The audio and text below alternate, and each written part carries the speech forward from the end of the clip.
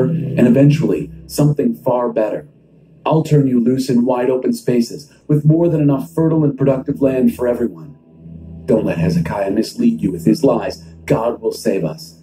Has that ever happened? Has any god in history ever gotten the best of the king of Assyria? Look around you. Where are the gods of Hamath and Arpad? The gods of Sepharvaim? Did the gods do anything for Samaria? Name one god that has ever saved its countries from me. So what makes you think that God could save Jerusalem from me? The three men were silent. They said nothing, for the king had already commanded, "Don't answer him."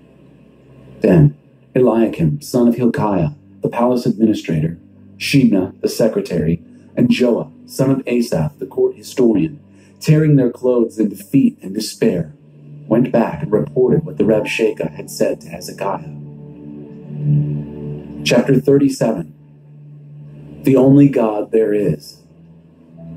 When King Hezekiah heard the report, he also tore his clothes and dressed in rough, penitential burlap gunny sacks and went into the sanctuary of God.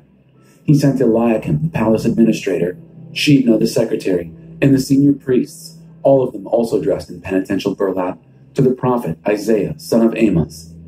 They said to him, "Hezekiah says, this is a black day. We're in crisis. We're like pregnant women without even the strength to have a baby. Do you think your God heard what the Rabshakeh said, sent by his master, the king of Assyria, to mock the living God? And do you think your God will do anything about it? Pray for us, Isaiah. Pray for those of us left here holding the fort." Then King Hezekiah's servants came to Isaiah. Isaiah said, "Tell your master this, God's message. Don't be upset by what you've heard, all those words the servants of the Assyrian king have used to mock me. I personally will take care of him. I'll arrange it so that he'll get a rumor of bad news back home and rush home to take care of it. And he'll die there, killed, a violent death." The Rabshakeh left and found the king of Assyria fighting against Libnah. He had gotten word that the king had left Lachish. Just then, the Assyrian king received an intelligence report on King Tirhakah of Ethiopia. "He is on his way to make war on you." On hearing that, he sent messengers to Hezekiah with instructions to deliver this message. "Don't let your God, on whom you so naively lean, deceive you, promising that Jerusalem won't fall to the king of Assyria. Use your head. Look around at what the kings of Assyria have done all over the world, one country after another devastated. And do you think you're going to get off? Have any of the gods of any of these countries ever stepped in and saved them? Even one of these nations my predecessors destroyed. Gozan, Haran, Rezeph, and the people of Eden who lived in Telassar? Look around. Do you see anything left of the king of Hamath, the king of Arpad, the king of the city of Sepharvaim, the king of Hena, the king of Ivah?" Hezekiah took the letter from the hands of the messengers and read it. Then he went into the sanctuary of God and spread the letter out before God. Then Hezekiah prayed to God, "God of the angel armies, enthroned over the cherubim angels, you are God, the only God there is, God of all kingdoms on earth. You made heaven and earth. Listen, O God, and hear. Look, O God, and see. Mark all these words of Sennacherib that he sent to mock the living God. It's quite true, O God, that the kings of Assyria have devastated all the nations and their lands. They've thrown their gods into the trash and burned them. No great achievement, since there were no gods anyway. Gods made in workshops, carved from wood and chiseled from rock. An end to the no gods. But now step in, O God, our God. Save us from him. Let all the kingdoms of earth know that you and you alone are God." Then Isaiah, son of Amos, sent this word to Hezekiah. "God's message, the God of Israel. Because you brought King Sennacherib of Assyria to me in prayer, here is my answer, God's answer. She has no use for you, Sennacherib, nothing but contempt, this virgin daughter Zion. She spits at you and turns on her heel, this daughter Jerusalem. Who do you think you've been mocking and reviling all these years? Who do you think you've been jeering and treating with such utter contempt all these years? The Holy of Israel. You've used your servants to mock the Master. You've bragged, with my fleet of chariots I've gone to the highest mountain ranges, penetrated the far reaches of Lebanon, chopped down its giant cedars, its finest cypresses. I conquered its highest peak, explored its deepest forest. I dug wells and drank my fill. I emptied the famous rivers of Egypt with one kick of my foot. Haven't you gotten the news that I've been behind this all along? This is a long-standing plan of mine, and I'm just now making it happen, using you to devastate strong cities, turning them into piles of rubble, and leaving their citizens helpless, bewildered and confused, drooping like unwatered plants, stunted like withered seedlings. I know all about your pretentious poses, your officious comings and goings, and yes, the tantrums you throw against me. Because of all your wild raging against me, your unbridled arrogance that I keep hearing of, I'll put my hook in your nose and my bit in your mouth. I'll show you who's boss. I'll turn you around and take you back to where you came from. And this, Hezekiah, will be your confirming sign. This year's crops will be slim pickings, and next year it won't be much better. But in 3 years, farming will be back to normal, with regular sowing and reaping, planting and harvesting. What's left of the people of Judah will put down roots and make a new start. The people left in Jerusalem will get moving again. Mount Zion survivors will take hold again. The zeal of God of the angel armies will do all this. Finally, this is God's verdict on the king of Assyria. Don't worry, he won't enter this city, won't let loose a single arrow, won't brandish so much as one shield, let alone build a siege ramp against it. He'll go back the same way he came. He won't set a foot in this city. God's decree. I've got my hand on this city to save it for my very own sake, but also for the sake of my David dynasty. Then the angel of God arrived and struck the Assyrian camp. 185,000 Assyrians died. By the time the sun came up, they were all dead, an army of corpses. Sennacherib, king of Assyria, got out of their fast back home to Nineveh. As he was worshiping in the sanctuary of his god, Nisroch, he was murdered by his sons, Adramelech and Sharezer. They escaped to the land of Ararat. His son, Esarhaddon, became the next king. Chapter 38. Time spent in death's waiting room. At that time, Hezekiah got sick. He was about to die. The prophet Isaiah, son of Amos, visited him and said, God says, prepare your affairs and your family. This is it. You're going to die. You're not going to get well. Hezekiah turned away from Isaiah and, facing the wall, prayed to God. God, please, I beg you, remember how I've lived my life. I've lived faithfully in your presence, lived out of a heart that was totally yours. You've seen how I've lived, the good that I have done. And Hezekiah wept as he prayed, painful tears. Then God told Isaiah, go and speak with Hezekiah. Give him this message from me, God, the God of your ancestor David. I've heard your prayer. I've seen your tears. Here's what I'll do. I'll add 15 years to your life, and I'll save both you and this city from the king of Assyria. I have my hand on this city. And this is your confirming sign, confirming that I, God, will do exactly what I have promised. Watch for this. As the sun goes down and the shadow lengthens on the sundial of Ahaz, I'm going to reverse the shadow 10 notches on the dial. And that's what happened. The declining sun's shadow reversed 10 notches on the dial. This is what Hezekiah, king of Judah, wrote after he'd been sick and then recovered from his sickness.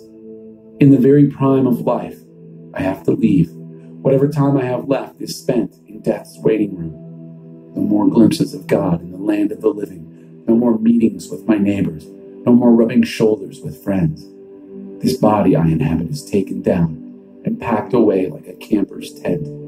Like a weaver, I've rolled up the carpet of my life as God cuts me free of the loom, and at day's end sweeps up the scraps and pieces.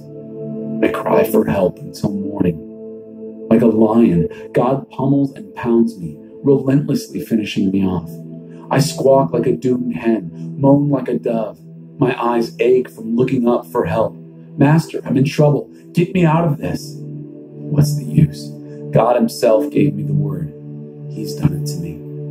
I can't sleep. I'm that upset, that trouble. Oh, Master, these are the conditions in which people live. And yes, in these very conditions, my spirit is still alive, fully recovered with a fresh infusion of life. It seems it was good for me to go through all those troubles.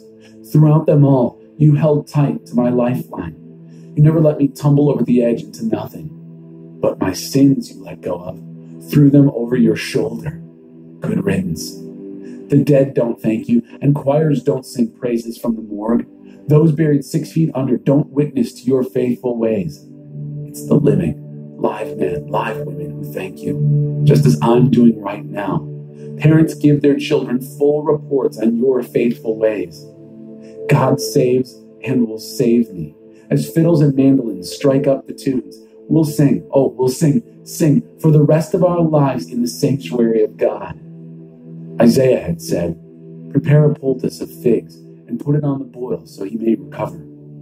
Hezekiah had said, what is my cue that it's all right to enter again the sanctuary of God? Chapter 39. There will be nothing left.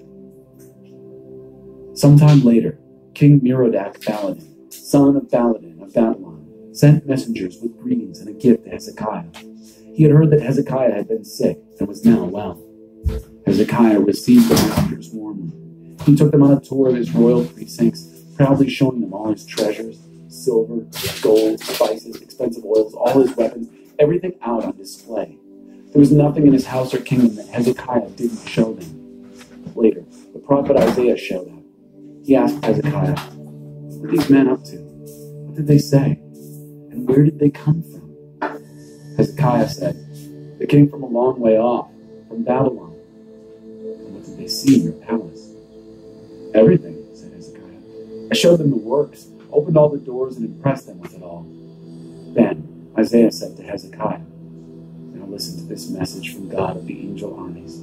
I have to warn you, the time is coming when everything in this palace, along with everything your ancestors accumulated before you, will be hauled off to Babylon. God says that there will be nothing left, nothing, and not only your things, but your sons. Some of your sons will be taken into exile, ending up as eunuchs in the palace of the king of Babylon. Hezekiah replied to Isaiah, good. If God says so, it's good. Within himself, he was thinking, but surely nothing bad will happen in my lifetime. I'll enjoy peace and stability as long as I live. Messages of comfort. Chapter 40. Prepare for God's arrival. Comfort. Oh, comfort my people, says your God.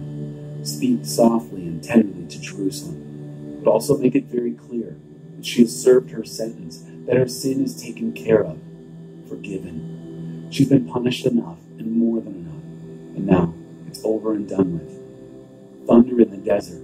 Prepare for God's arrival. Make the road straight and smooth, a highway fit for our God. Fill in the valleys, level off the hills, smooth out the ruts, clear out the rocks. Then God's bright glory will shine and everyone will see it. Yes, just as God has said. A voice says, shout. I said, what shall I shout? These people are nothing but grass. Their love fragile as wildflowers. The grass withers, the wildflowers fade, if God so much as puffs on them. Aren't these people just so much grass? True, the grass withers and the wildflowers fade, but our God's word stands firm and forever. Climb a high mountain, Zion. You're the preacher of good news. Raise your voice. Make it good and loud, Jerusalem. You're the preacher of good news. Speak loud and clear. Don't be timid. Tell the cities of Judah, look, your God. Look at him. God, the Master, comes in power, ready to go into action. He's going to pay back his enemies and reward those who have loved him. Like a shepherd, he will care for his flock, gathering the lambs in his arms, hugging them as he carries them, leading the nursing ewes to good pasture. The creator of all you can see or imagine. Who has scooped up the ocean in his 2 hands, or measured the sky between his thumb and little finger? Who has put all the earth's dirt in one of his baskets, weighed each mountain and hill? Who could ever have told God what to do, or taught him his business? What expert would he have gone to for advice? What school would he attend to learn justice? What God you suppose, might have taught him what he knows, showed him how things work. Why, the nations are but a drop in a bucket, a mere smudge on a window. Watch him sweep up the islands like so much dust off the floor. There aren't enough trees in Lebanon, nor enough animals in those vast forests to furnish adequate fuel and offerings for his worship. All the nations add up to simply nothing before him. Less than nothing is more like it, a minus. So who even comes close to being like God? To whom or what can you compare him? Some no-God idol? Ridiculous. It's made in a workshop, cast in bronze, given a thin veneer of gold, and draped with silver filigree. Or perhaps someone will select a fine wood, olive wood, say, that won't rot. Then hire a woodcarver to make a no-God, giving special care to its base so it won't tip over. Have you not been paying attention? Have you not been listening? Haven't you heard these stories all your life? Don't you understand the foundation of all things? God sits high above the round ball of earth. The people look like mere ants. He stretches out the skies like a canvas. Yes, like a tent canvas to live under. He ignores what all the princes say and do. The rulers of the earth count for nothing. Princes and rulers don't amount to much, like seeds barely rooted, just sprouted. They shrivel when God blows on them. Like flecks of chaff, they're gone with the wind. So, who is like me? Who holds a candle to me, says the holy? Look at the night skies. Who do you think made all this? Who marches this army of stars out each night, counts them off, calls each by name, so magnificent, so powerful, and never overlooks a single one? Why would you ever complain, O Jacob, or whine, Israel, saying, God has lost track of me. He doesn't care what happens to me. Don't you know anything? Haven't you been listening? God doesn't come and go. God lasts. He's creator of all you can see or imagine. He doesn't get tired out, doesn't pause to catch his breath. He knows everything, inside and out. He energizes those who get tired, gives fresh strength to dropouts. For even young people tire and drop out. Young folk in their prime stumble and fall. But those who wait upon God get fresh strength. They spread their wings and soar like eagles. They run and don't get tired. They walk and don't lag behind. Chapter 41. Do you feel like a lowly worm? Quiet down, far-flung ocean islands. Listen. Sit down and rest, everyone. Recover your strength. Gather around me. Say what's on your heart. Together, let's decide what's right. Who got things rolling here? Got this champion from the east on the moon? Who recruited him for this job, then rounded up and corralled the nations so he could run roughshod over kings? He's off and running, pulverizing nations into dust, leaving only stubble and chaff in his wake.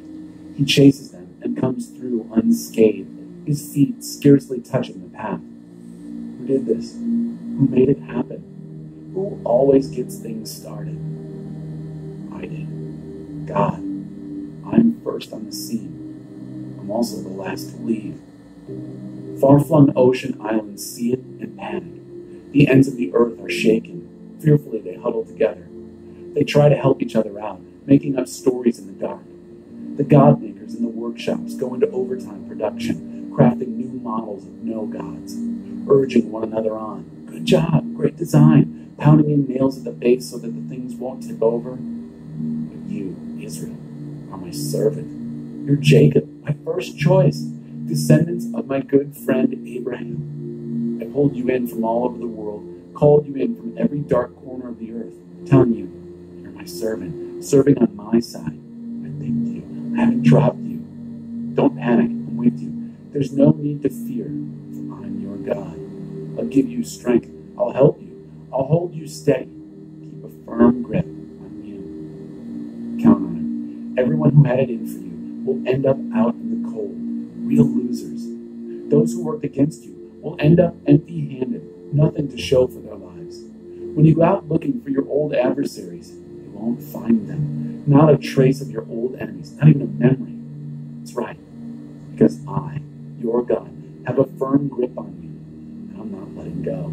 I'm telling you, don't panic. I'm right here to help you. Do you feel like a lowly worm, Jacob? Don't be afraid. Feel like a fragile insect, Israel? I'll help you. I, God, want to reassure you, the God who buys you back, the Holy of Israel. I'm transforming you from worm to harrow, from insect to iron. As a sharp-toothed harrow, you'll smooth out the mountains, turn those tough old hills into loamy soil. You'll open the rough ground to the weather, to the blasts of sun and wind and rain. But you'll be confident and exuberant, expansive in the Holy of Israel. The poor and homeless are desperate for water, their tongues parched and no water to be found. But I'm there to be found. I'm there for them. And I, God of Israel, will not leave them thirsty. I'll open up rivers for them on the barren hills, spout fountains in the valleys. I'll turn the baked clay badlands into a cool pond, the waterless waste into splashing creeks. I'll plant the red cedar in that treeless wasteland, also acacia, myrtle, and olive. I'll place the cypress in the desert, with plenty of oaks and pines. Everyone will see this. No one can miss it. Unavoidable, indisputable evidence that I, God, personally did this. It's created and signed by the Holy of Israel. Set out your case for your gods, says God. Bring your evidence, says the King of Jacob. Take the stand on behalf of your idols. Offer arguments. Assemble reasons. Spread out the facts before us so that we can assess them ourselves. Ask them, if you are gods, explain what the past means. Or, failing that, tell us what will happen in the future. Can't do that? How about doing something? Anything. Good or bad, whatever. Can you hurt us or help us? Do we need to be afraid? They say nothing because they are nothing. Sham gods, no gods, fool-making gods. I, God, started someone out from the north, and he's come. He was called out of the east by name. He'll stomp the rulers into the mud, the way a potter works the clay.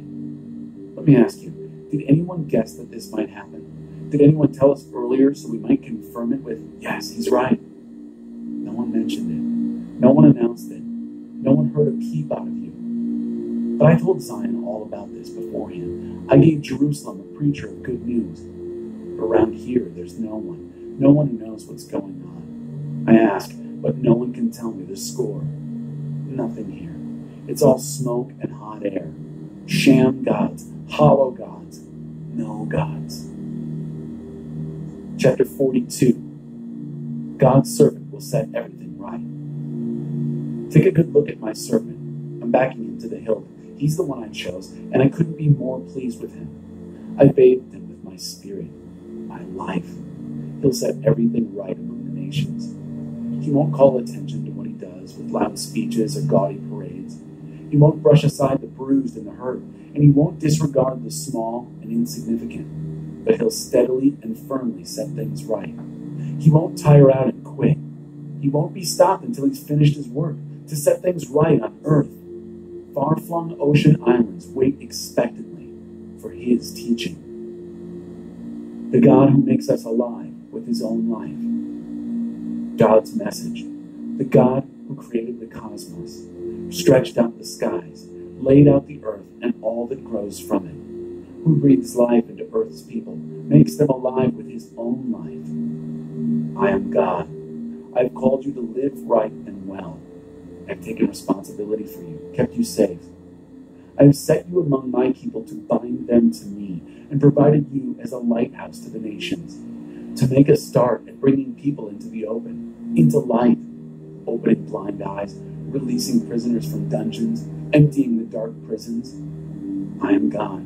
That's my name. I don't franchise my glory. Don't endorse the no-God idols. Take note. The earlier predictions of judgment have been fulfilled. I'm announcing the new salvation work. Before it bursts on the scene, I'm telling you all about it. Sing to God a brand new song. Sing his praises all over the world.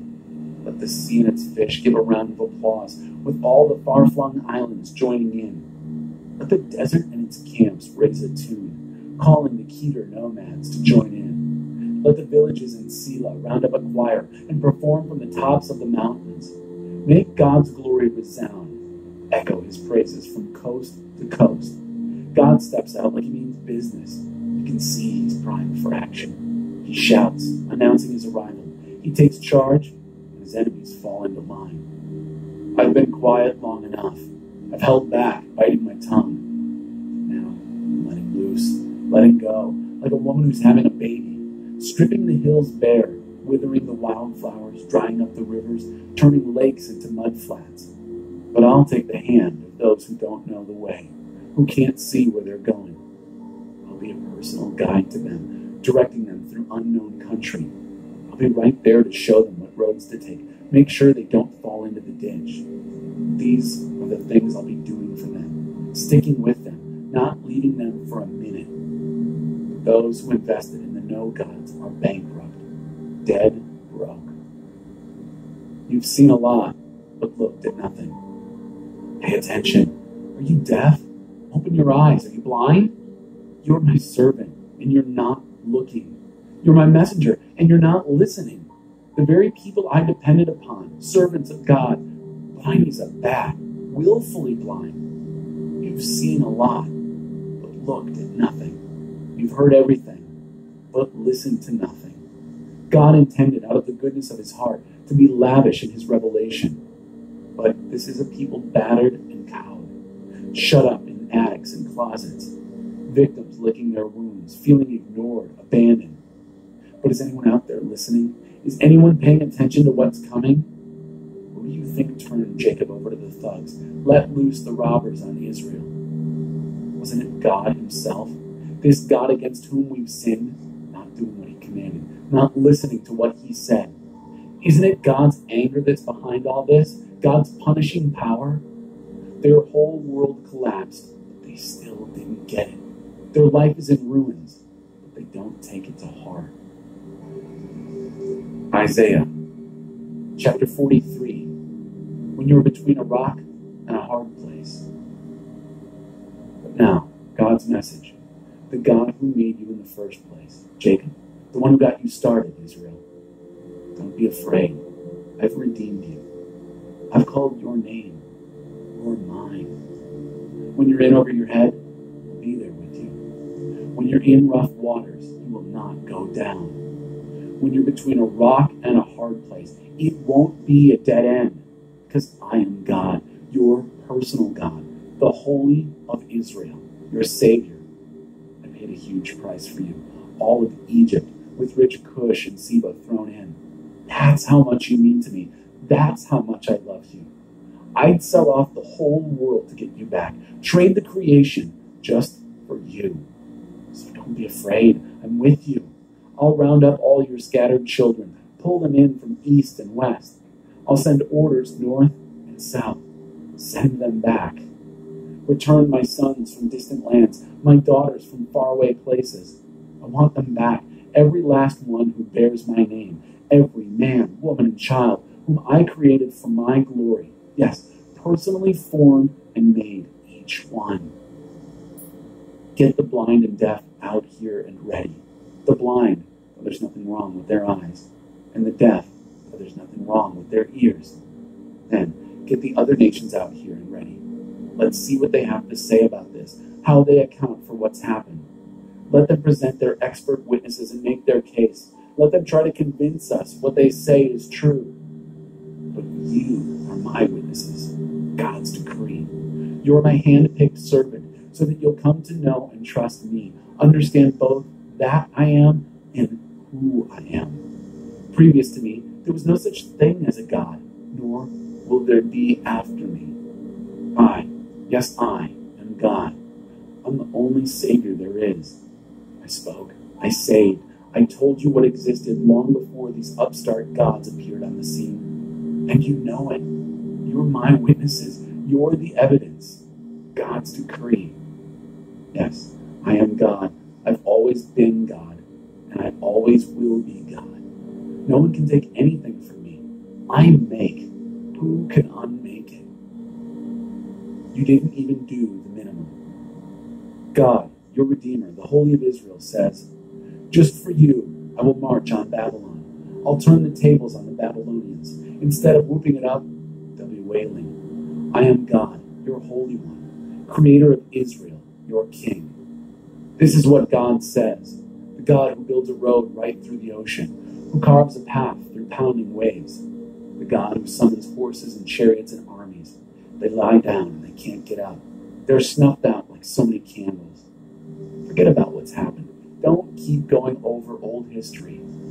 Be alert. Be present. I'm about to do something brand new.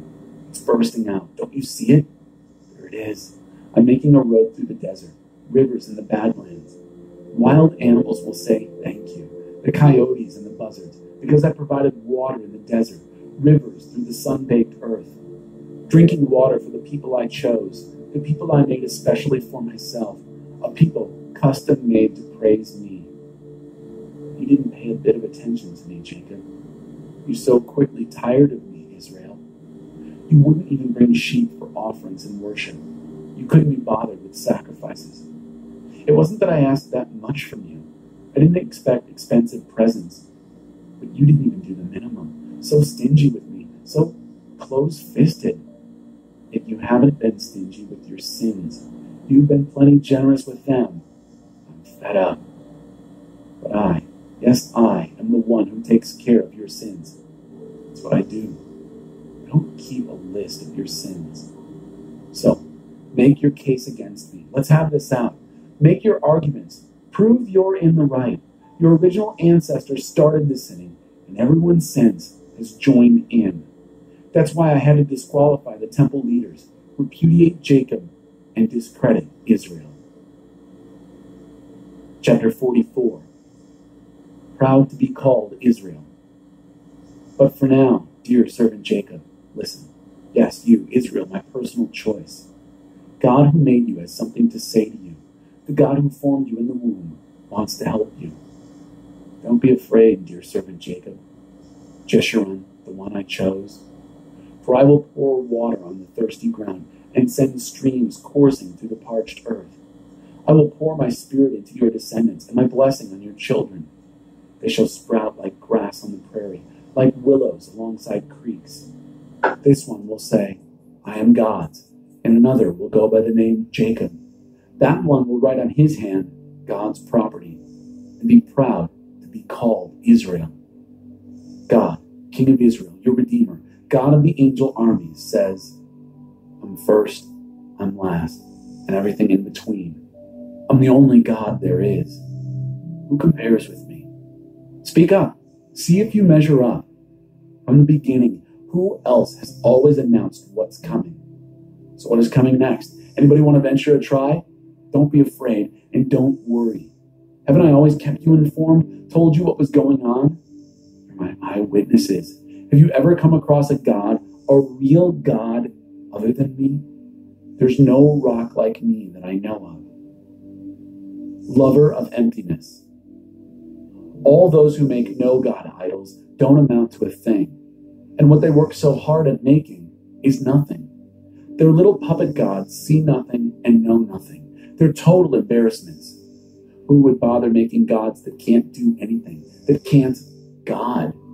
Watch all the no-God worshippers hide their faces in shame. Watch the no-God makers slink off humiliated when their idols fail them. Get them out here in the open. Make them face God reality. The blacksmith makes his no-God, works it over in his forge, hammering it on his anvil. Such hard work. He works away, fatigued with hunger and thirst. The woodworker draws up plans for his no-God, traces it on a block of wood. He shapes it with chisels and planes into human shape. A beautiful woman, a handsome man, ready to be placed in a chapel. He first cuts down a cedar, or maybe picks out a pine or oak, and lets it grow strong in the forest, nourished by the rain. Then it can serve a double purpose. Part he uses as firewood for keeping warm and baking bread. From the other part, he makes a god that he worships, carves it into a god shape, and prays before it. With half, he makes a fire to warm himself and barbecue his supper. He eats his fill and sits back satisfied with his stomach full and his feet warmed by the fire. Ah, this is the life. And he still has half left for a god, made to his personal design, a handy, convenient no-God to worship whenever so inclined. Whenever the need strikes him, he prays to it. Save me, you're my God. Pretty stupid, wouldn't you say? Don't they have eyes in their heads? Are their brains working at all? Doesn't it occur to them to say, Half of this tree I used for firewood. I baked bread, roasted meat, and enjoyed a good meal. And now I've used the rest to make an abominable no God. Here I am praying to a stick of wood. This lover of emptiness, of nothing, is so out of touch with reality, so far gone that he can't even look at what he's doing, can't even look at the no God stick of wood in his hand and say, this is crazy. Remember these things, O Jacob. Take it seriously, Israel, that you're my servant. I made you, shaped you. You are my servant. O Israel, I'll never forget you. I've wiped the slate of all your wrongdoings. There's nothing left of your sins. Come back to me. Come back. I've redeemed you. High heavens, sing. God has done it. Deep earth, shout. And you mountains, sing.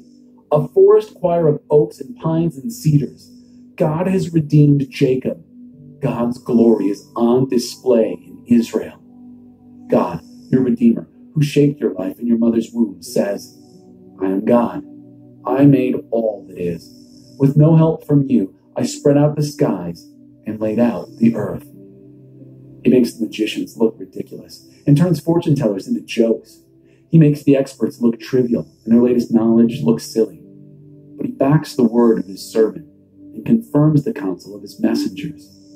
He says to Jerusalem, be inhabited, and to the cities of Judah, be rebuilt, and to the ruins, I raise you up. He says to ocean, dry up. I'm drying up your rivers. He says to Cyrus, my shepherd, everything I want, you'll do it. He says to Jerusalem, be built, and to the temple, be established. Chapter 45, the God who forms light and darkness. God's message to his anointed, to Cyrus, whom he took by the hand to give the task of taming the nations, of terrifying their kings. He gave him free rein, no restrictions. I'll go ahead of you, clearing and paving the road. I'll break down bronze city gates, smash padlocks, kick down barred entrances. I'll lead you to buried treasures, secret caches of valuables, confirmations that it is, in fact, I, God, the God of Israel, who calls you by your name. It's because of my dear servant Jacob, Israel, my chosen, that I've singled you out, called you by name, and given you this privileged work. You don't even know me. I am God, the only God there is. Besides me, there are no real gods. I'm the one who armed you for this work, but you don't even know me, so that everyone from east to west will know that I have no God rivals. I am God, the only God there is. I form light and create darkness. I make harmonies and create discords. I, God, do all these things. Open up heavens and rain. Clouds, pour out buckets of my goodness. Loosen up earth and bloom salvation. Sprout right living. I, God, generate all this. But doom to you who fight your maker. You're a pot at odds with the potter. Does clay talk back to the potter? What are you doing? What clumsy fingers? Would a sperm say to a father, who gave you permission to use me to make a baby? Or a fetus to a mother? Why have you cooped me up in this belly? Thus God, the Holy of Israel, Israel's maker, says, do you question who or what I'm making? Are you telling me what I can or cannot